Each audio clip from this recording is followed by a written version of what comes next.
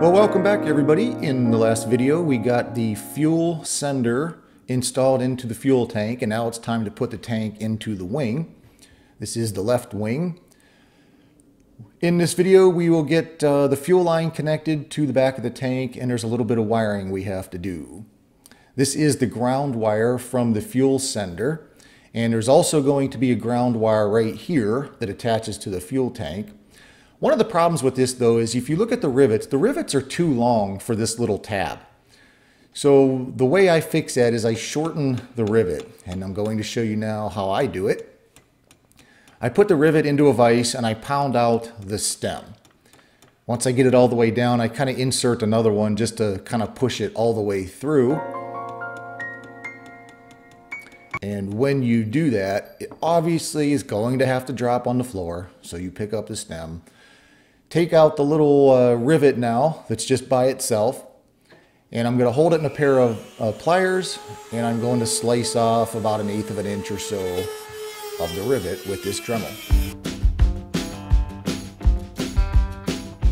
This is what the little rivet looks like after I cut off the bottom part.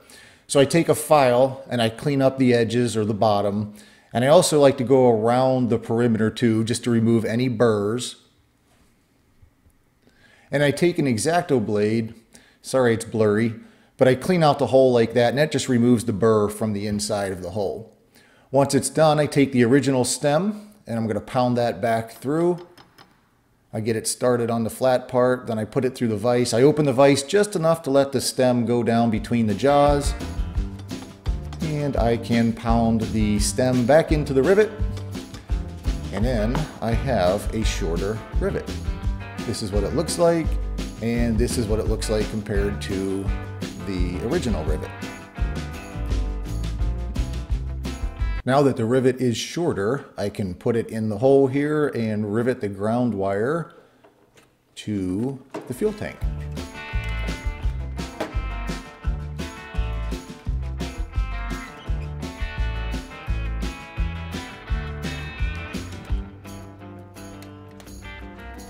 You're going to see there's two wires that need to be grounded. One of them comes from the fuel sender and the other one from the tank. That's these two wires here. I'll put them together, cut them so they're both the same length, and I'll put one connector, or I'll put both wires into one connector, and then that will rivet to the rib to ground it. And I'm not going to talk about the proper tools and the proper terminals and everything in this video. I think episode 20 I start wiring, and I'll talk a little bit more about it. But if I can just say for now, make sure you use an aviation terminal. Don't use the ones that come with the Zenith kit. They are not made for airplanes. And make sure you have the proper crimping tools and cutting tools and wire strippers and things like that for wiring. Again, I will cover all this later, and especially a lot more in detail when I actually start doing, or when I start wiring the airplane. I just chose a location here to drill a hole. I'm putting an A5 rivet in here. Make sure you deburr it. And then once I have a hole here, the aluminum is clean and bare. There's no primer, so I can put the rivet through both ground wires basically and rivet that to the rib. And now the fuel tank and the fuel sender are both grounded to the airframe.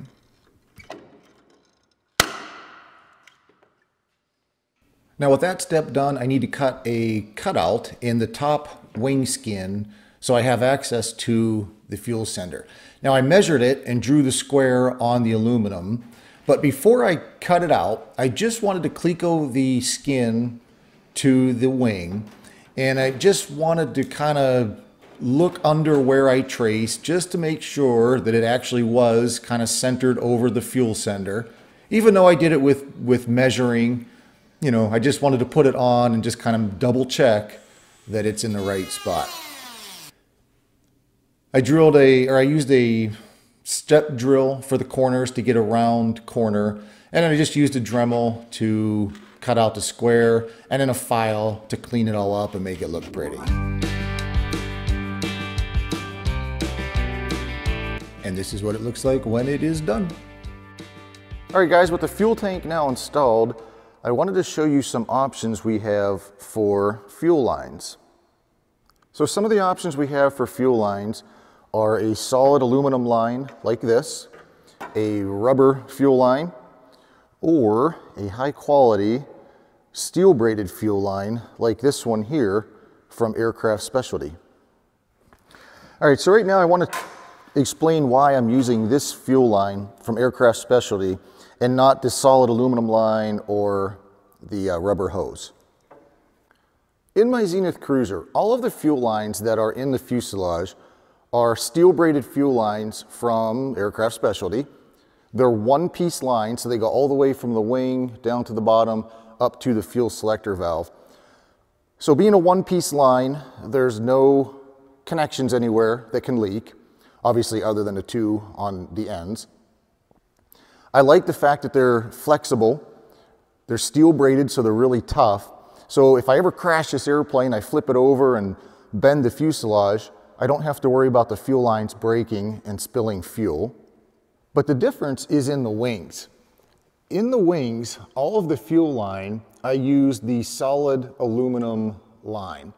And that's not what I want to do on the Super Duty. All right, I said that I don't want to use the solid fuel line in my Super Duty, which I did use in my Cruiser.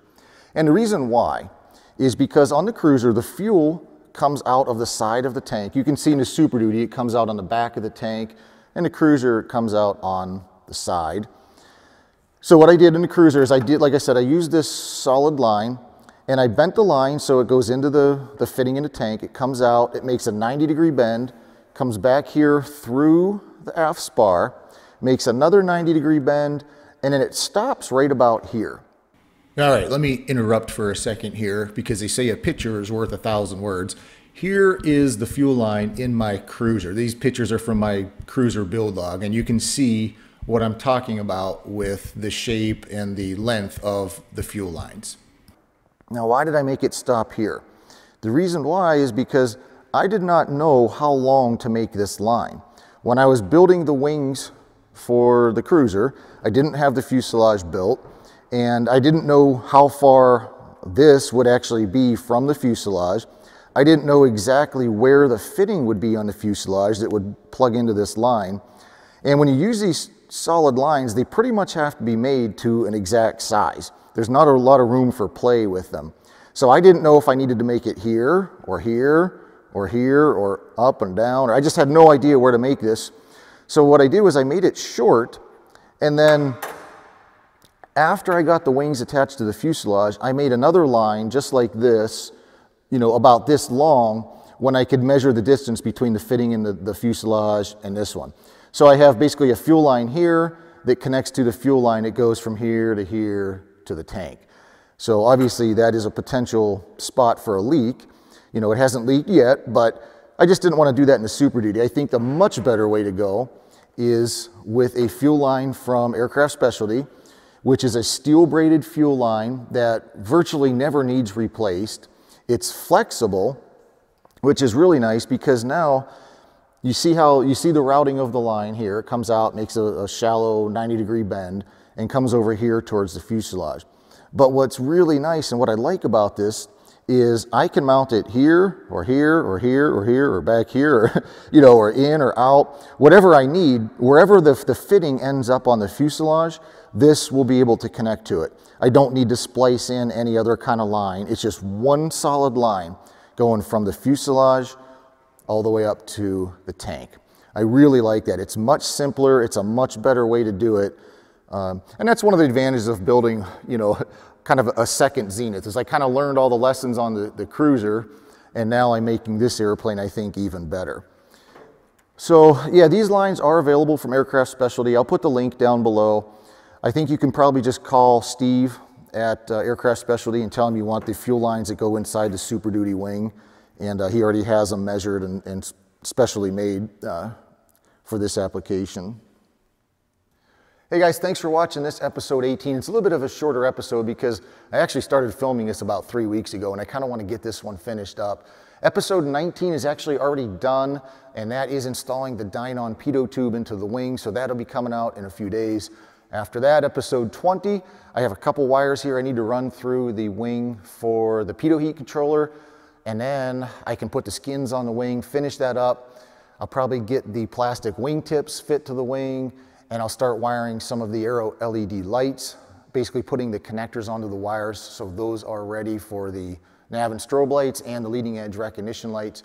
After that, I'm kind of at a toss-up right now of what I want to do. I have the flaperons pretty much almost done. I might finish those up, and then logically I would go on to the slats, but I'm kind of tired of working on the wings, and I really want to get to that fuselage, because for me, the fuselage is really the fun part of building an airplane, where you get the fuselage built and you get it onto gear and you can start planning a panel and stuff like that. So I may do the slats a little bit later, and then after this wing and the flaperons are done, just start working on that fuselage. So thanks for watching, guys. I hope you guys are enjoying the videos.